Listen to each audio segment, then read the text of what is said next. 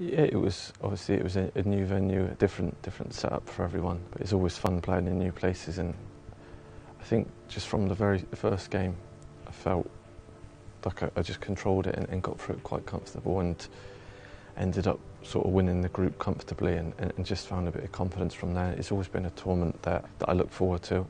It's one that I haven't won before, and probably should have. So it's one that I kind of wanted to tick off the CV.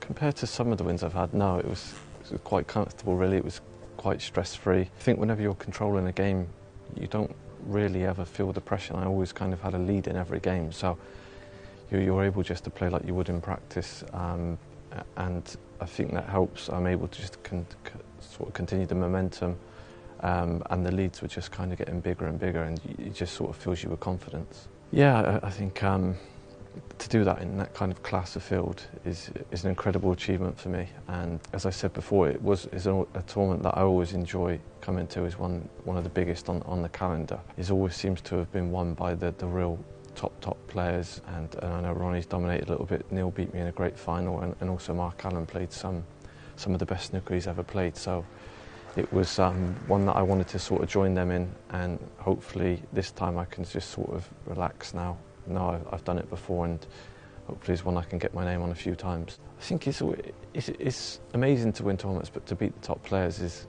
especially important for me. I think I want to be someone that's remembered this beat all the top players along the way in the tournaments they played, and I seem to be someone that does draw the real top players, Ronnie, John Higgins, Mark Selby, Neil Robertson, in the final most of the time. So every time I can win, I just take that bit of extra satisfaction from it, and John is up there, probably top 3 of all time in the game. To beat him on any stage by that kind of scoreline is something that you'll remember for sort of the rest of your career.